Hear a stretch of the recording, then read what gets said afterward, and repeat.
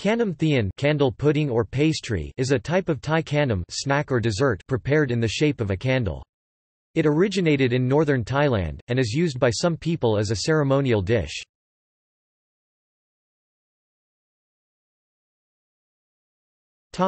Overview.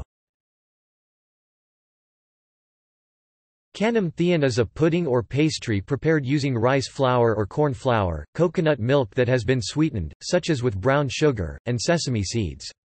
Salt is also sometimes used as an ingredient. The mixture is then steamed in banana leaves formed into an enclosed packet shaped like a cone.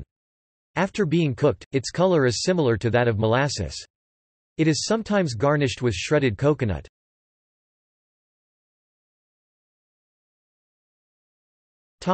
History. The dish originated in the northernmost part of Thailand. Khanom thian has been described as a ceremonial pudding, and the dish is used as an offering by Chinese Thais to their ancestors during New Year's Eve ceremonies. After the ceremonial offering, Khanom thian is given to friends and relatives as a gift.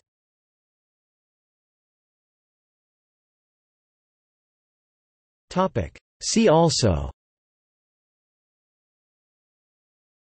List of Thai khanom, Thai cuisine.